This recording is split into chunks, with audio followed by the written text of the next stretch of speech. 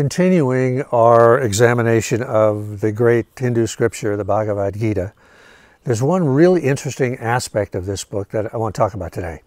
And that is that the great warrior Arjuna receives instruction from his charioteer, who happens to be Krishna, in other words, God in human form.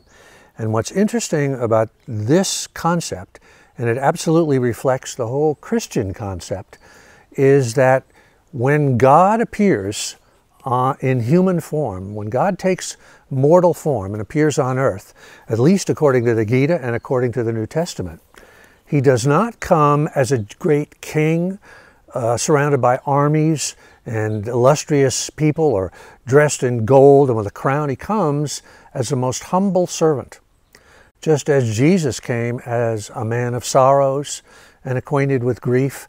And the verse of the stone that the builders rejected became the cornerstone of the temple.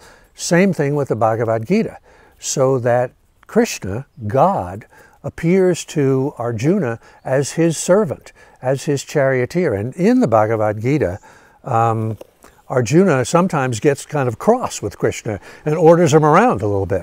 But what's interesting is Krishna's attitude, i.e. God's attitude towards Arjuna. It is always one of unconditional love and of the sense that, and again, this sort of reflects the Christian concept of the personal savior, that no matter what you do, Arjuna, I will always be here with you. No crime that you can commit, nothing you can do or say will ever break the bonds between us. And I think it's a really deep idea that when the highest form of divinity appears on earth, he or she appears as a servant. When we talk about a servant, that God appears as a servant or as a man of sorrow, he is also often despised.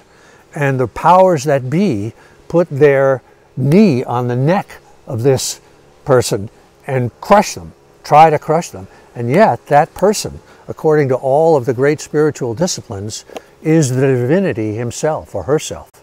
So it's a little something to think about. It's a part of the evil part of our nature that wants to put our knee on the neck of the divine part of our nature. And so that's one of the great truths, I think, both of the New Testament and of the Bhagavad Gita.